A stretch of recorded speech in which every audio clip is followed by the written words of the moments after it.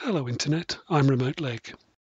Unlike many games, pirates can be a real danger in distant worlds. Not only do they start the game with greater technology than us, including hyperdrive, but they also start with more warships. Our one advantage is that we research faster than they do, so we will overtake them given time, and they'll be demoted from serious threat to minor annoyance. Pirates come in three flavors: mercenaries, raiders, and smugglers. In a normal game, pirates will appear almost immediately, so we have no time to out-tech them. We're forced to pay off the raiders, otherwise they will arrive with a couple of ships and smash our base. Pay them off, you have no choice.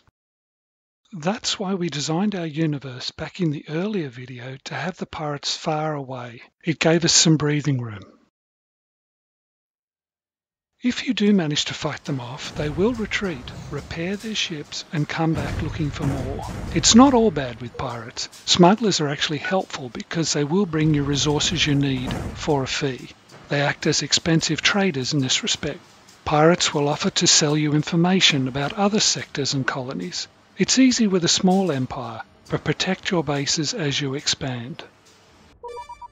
Many of the forums state that raiders demand protection money based on your current income and bank balance.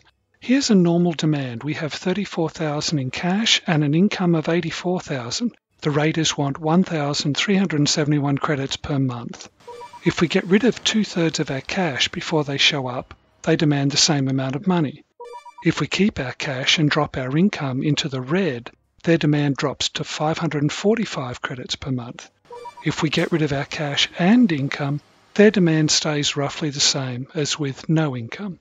So it appears that we only have to drop our income just before we meet the pirates to get the best deal. We can raise our income after we agree and continue paying the cheaper rate while we research tech and build warships.